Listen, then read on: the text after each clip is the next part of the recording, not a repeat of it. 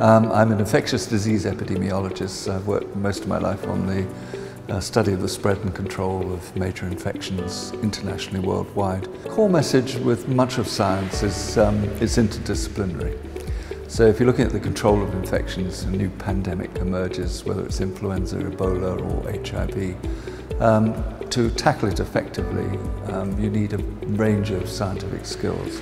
Here you're being talked to by a whole range of scientists who are deep research specialists in particular fields, ranging from particle physics, Higgs boson, right the way through to medicine, or global warming, climatology, etc.